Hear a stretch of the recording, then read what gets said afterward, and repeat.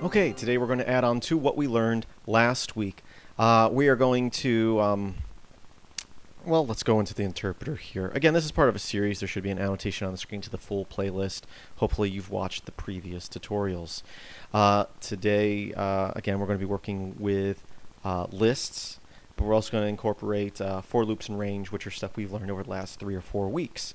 New Python video every Wednesday, by the way. So real quick, I can create an array or a list, and I can say Chris, comma, Jen, and put quotations around it because I want it to be a string. And I can say Jim, x equals that, and of course I can say len to get the length of that, which is 3 objects.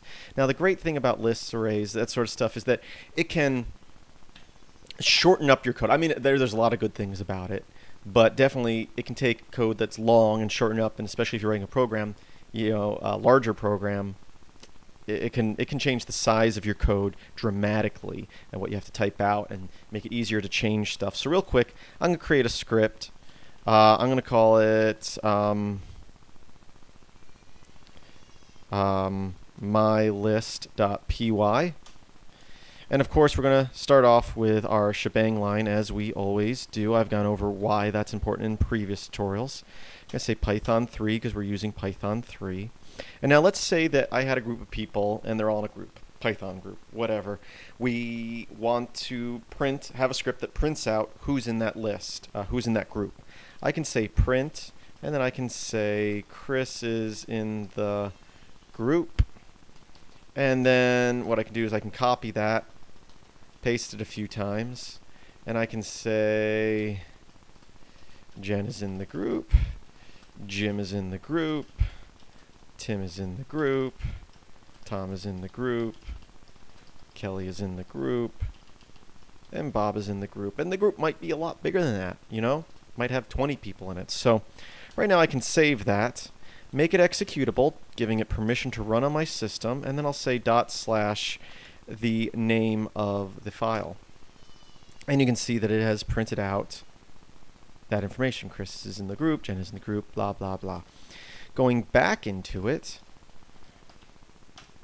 let's use a list to do this. Now, once again, one of the benefits of using a list, and there are many, I'll call the variable that we're going to put the list in names. One of the benefits is that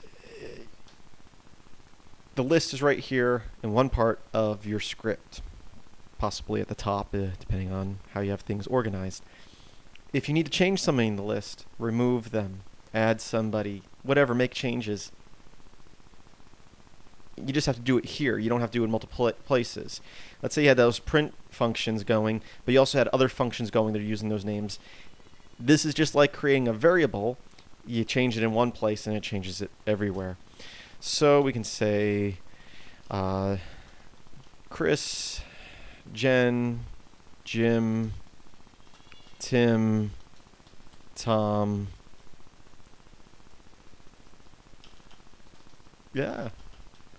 Kelly, and Bob are all in the group, in the list. We're calling names. Now we can use the for loop. We're creating a variable called I, and we're saying in the range, and we're going to give it a function, and inside that function another function of length and our list names. Now we could just put, let's see, 1, 2, 3, 4, 5, 6, 7. We could just put the number 7 in here. We could just do that, and this would work.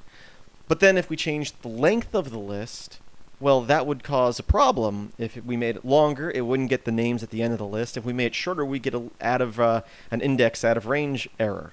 So using this function to check the length, the number of objects in the list, means that we can change the list, and this function, this loop, this for loop, will not break.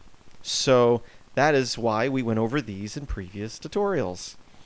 But basically, it's going to start at 0 and count to 7. And we're going to say print names, and then in the square brackets, the letter I, which again will start at 0 and count through 7. So it's not going to display the number. If we just put the I over here, like this was just an I, it would say 0 is in the group, 1 is in the group, but that's not what we want. We want 0 from the list of names. So let's save this. Oops. I am escape. There we go. Now, again, we'll make our... Oh, we've already made it executable, so we don't need to make it executable again.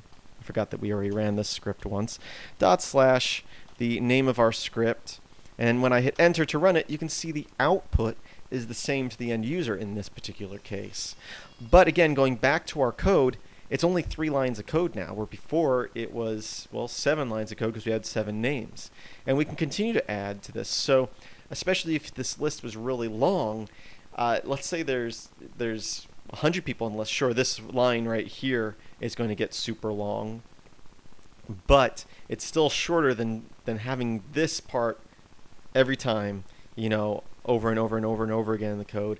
Again, if you wanted to make changes, it's easier to change it up on the list than go and find it in the code and change each place that you use that name. So this is in a script using list and a for loop with the range function and the length function. Oh, and I guess and the print function. So incorporating a bunch of stuff that we have already worked on. I hope that you found this tutorial useful. I hope you're seeing the value of lists, and I hope that you come back next Wednesday for another tutorial. Again, every Wednesday as I'm putting these out, Python 3 tutorials.